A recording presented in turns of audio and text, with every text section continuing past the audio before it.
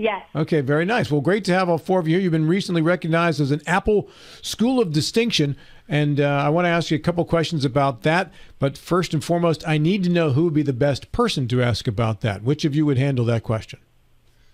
Sure. This is Katie Worthington, the principal at Marlowe. All right. Well, Katie, tell me about being selected as an Apple School of Distinction. How do the fine folks at the huge company that is Apple know about Marlowe? Oh, my goodness. It has been quite a process. And we are so happy for you all to have us on your show this morning. So about 6 years ago, the Marlowe staff and I, we went on a professional development journey to enhance technology innovation skills within the classroom. And our goal really was to be able to empower students to use technology to be able to collaborate, create, innovate, and enhance their instruction. We knew that technology was going to be it's the way of the future. It's here. And that at some point we were going to be one-on-one devices. And sure enough, Berkeley County Schools, they're forward-thinking, and they provide us that opportunity to be one-on-one with technology in the classroom. And so the staff at Marlowe, they always want to be prepared and ready to go and be very knowledgeable in what they're going to be, any tools they're using within the classroom. So, again, like I said, we went on this journey of professional development with an Apple coach for 5 years. It was intense. Our staff was dedicated to this process. And we were recommended by an Apple consultant or an Apple coach to apply for this designation. She felt that we were prepared and ready for this. And so last year we decided that we were going to, within our I-team and the rest of our support staff here, that we were going to try. And we thought we were ready. So there's 4 criteria to be eligible. First off, thanks to Berkeley County Schools, we have an established one-on-one technology program. We are innovative in the use of the Apple platform. We have our leadership and faculty are proficient in iPad and or Mac. And then finally, we had to have an innovative leadership team. And so we had to have those 4 categories. And then we submitted 3 videos. One was about Inspire, the second is Imagine, and the third is Impact. And after a year process of working on this application, we submitted our video before the last day of school. And we found out about, ladies, about a month ago or 2 months ago, September, that we were honored to receive this designation.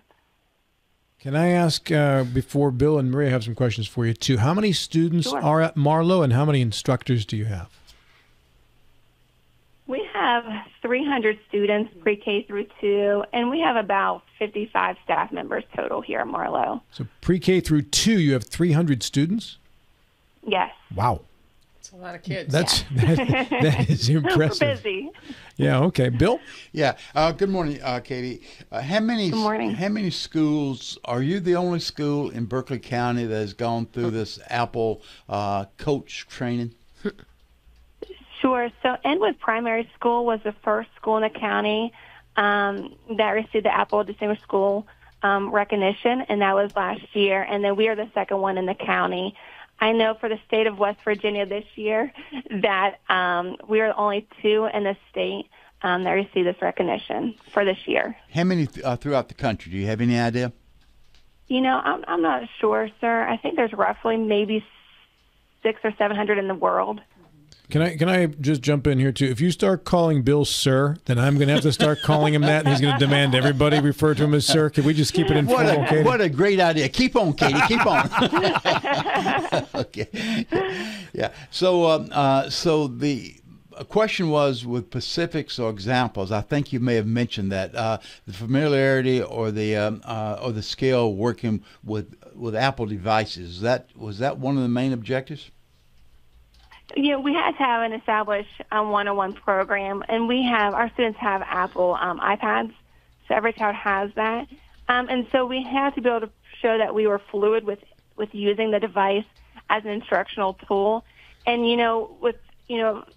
kids have, they always have technology in their hands. So we didn't want to have technology in the kids' hands all day long. That doesn't make you an Apple Distinguished Schools at all. You cannot replace the teacher in the classroom at all in hands-on learning and so on. So one of our focuses was to make sure that technology was being used to enhance our students' instruction and to help with the learning process. If the technology was not going to be able to do that, then we don't use technology unless it's necessary to enhance their instruction. Because I think the kids get enough technology in their lives, and so we just want to make sure, is it purposeful and is there a true reason that we are using this technology?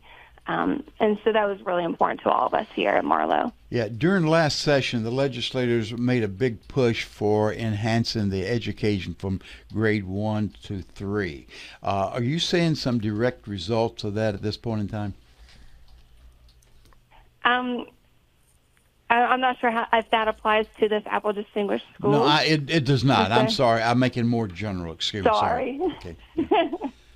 Yeah. Maria? Yeah, I'm sorry. I'm happy to talk Apple Distinguished Schools with you for sure. That's what we're excited to share with you all today. Sorry, I threw a curveball. Sorry. So okay. What exactly, Katie, does this come with? Does this is the competitive Maria saying, do you get any money? Do you get Apple devices for all 300 kids? What distinguishes a distinguished school? Yeah, that's an excellent question.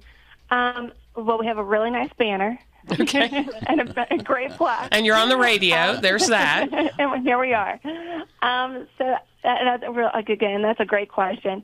It really opens up the pathways to many professional development opportunities for our staff to learn and grow, which then directly impacts our students' education. For instance, Ms. Strelick and I are going to be going to Florida in a couple weeks, and we're going to an Apple Distinguished Leadership Conference, and we get to learn from other schools, other people from around the world, and to share ideas. Ms. Combs and Ms. Strelick sitting here with me as well. They went to an accessibility training. So there's just so many pathways for professional development and educational growth, that we can bring back to our county, to our schools, which, again, impacts our students' education. We're also trying to connect with an Apple Distinguished School in another country. So whether we can become pen pals or we can collaborate on a project together, it just really opens up the doors, like I said, to many other opportunities for our students and for our staff to grow. Gotcha. Give me an idea how much technology you can integrate at the pre-K, K, first and second grade levels. And we're the three of us in this room grew up without technology in the classroom. It was a piece of chalk. You went up on the chalkboard and you wrote the answer, right? But this generation is growing up entirely differently, and they understand this stuff at a much younger age than we certainly did. So tell me how much you can integrate at these ages. Sure. And if it's okay, I'm going to pass this over to Ms. Combs, our library media specialist. And who are we speaking with again?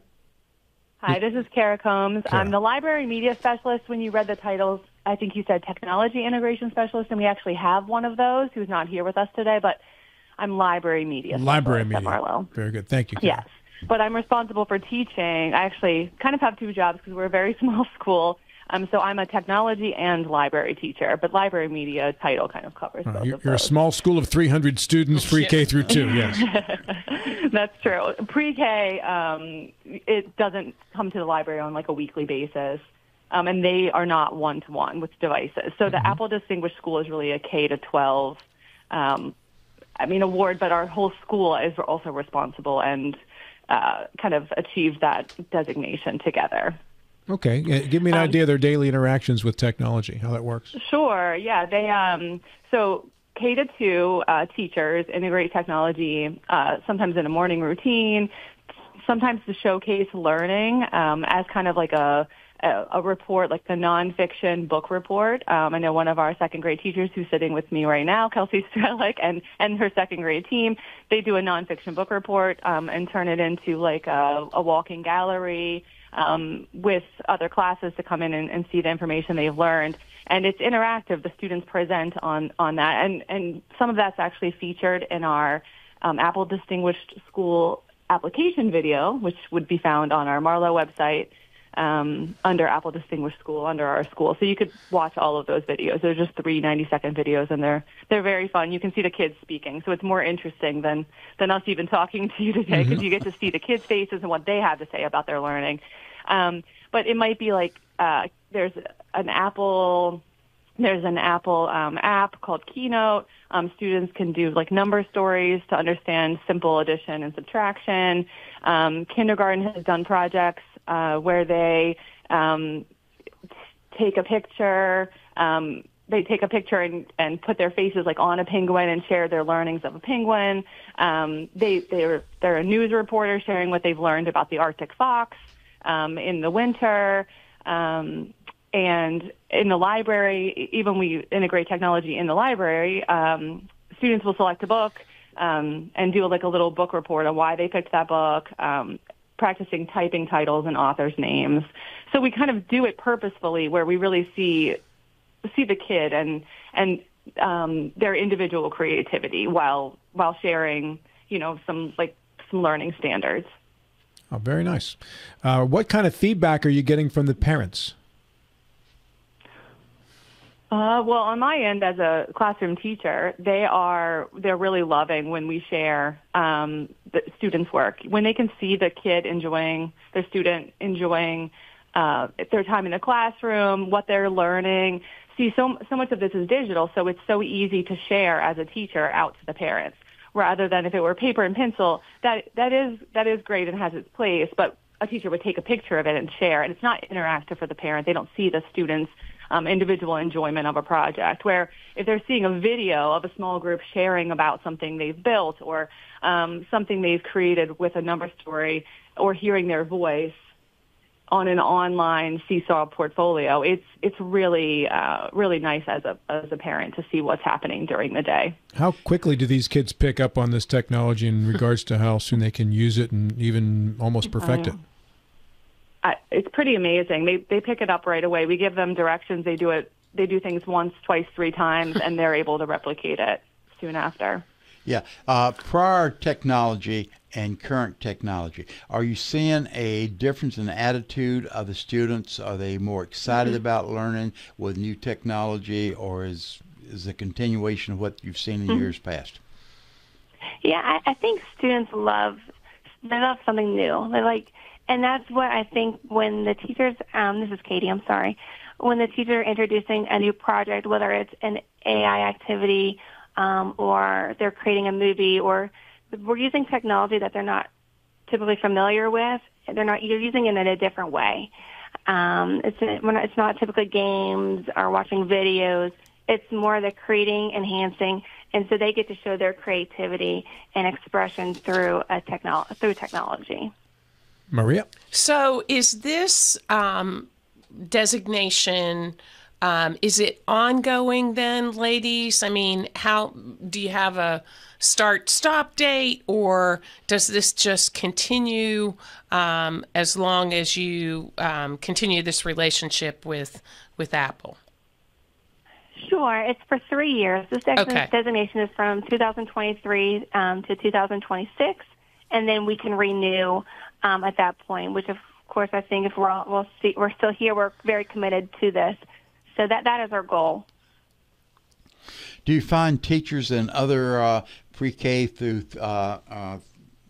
12 coming to you, saying looking at the success you have and how they can mimic or follow what you're doing? They are more than welcome. We've kind of kept this designation, under wraps because we weren't allowed to share until the 1st of October. But that's part of being an Apple Distinguished School, is having an open door for anyone to come, not anyone, of course, other educators to come and see and learn and grow from each other. So we are welcome to that opportunity. We've had people in the past come and check out different things that are going on within our classrooms as far as educators go. So that door is definitely open. And what was Miranda's role in all this? Is Miranda there still?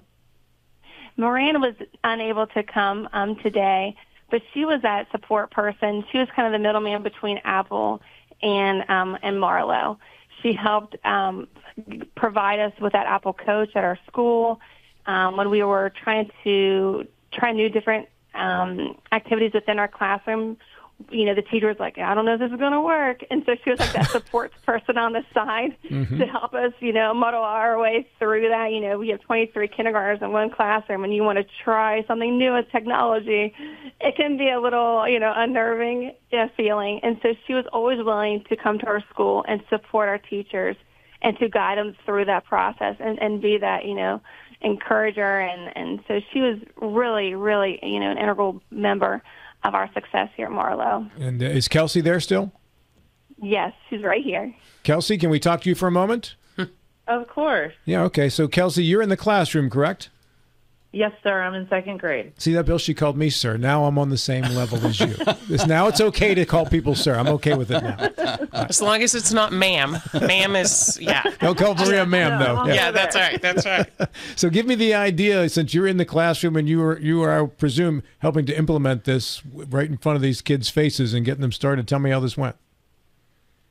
Thanks to Mrs. Worthington and her vision for how we wanted to kind of roll this out, it really wasn't bad. She, right away from the get-go when she started at Marlowe, had a coach for us. And we worked with her every year since Mrs. Worthington has been here 5 years, 6 years, 6 years now. So once a month we would work with an Apple coach that would come in, and she'd be in our classroom, and she would just teach us the process. This is how you teach technology to your students. It's not just throw all these steps at them at once. Go through slowly, make sure they understand each process, each step. Why are we doing this?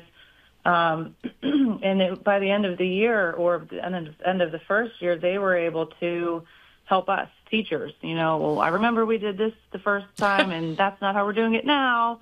They love to do that. Lessons from a 2nd grader, right? Right.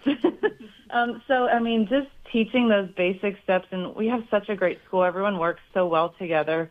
So when they learn these simple things in kindergarten, we can kind of build upon them from library media, and then 1st grade, and then 2nd grade. And when we send them off to 3rd grade at Potomac, they're ready to go. And we get compliments all the time from our 3rd grade teachers about how prepared they are and how many skills they have and how thankful they are that they have all these things ready to go. That's great. That's wonderful to hear. Can anybody do this? Or is it hard to attain what you folks did and get this designation? Could it be copied throughout Berkeley County? It's definitely a rigorous process. We all needed to be on board for sure at the school. We couldn't have some people wanting to do it and some people not willing to put in the work and the effort. And once we all got on board and we agreed, I think we have things happening in the classroom that are worth showcasing. It kind of went seamless. Now, I won't say that it was easy. We spent a lot of hours after school, well into the middle of the night, putting videos together and looking at all of our artifacts and, what would be best to showcase our school. So it took a lot of time and effort. But I think if you're willing to really look at your school overall and see what you're doing, I think it would be worth it. Any final questions? Well, in this case, Maria, anything? No, okay. I'm good. Any final thoughts from you folks there at the school? No, just again, thank you for having us on your show. This designation means a lot to our staff, and I wouldn't trade these people for the world. They're amazing educators, and they deserve this recognition. So thank you so much for your time. All right, the special Ks, Katie, Kara, and Kelsey. Good job over there at Marlowe. Hey, thank you so much. You got the Have a great day. Apple School of Distinction. That's pretty awesome.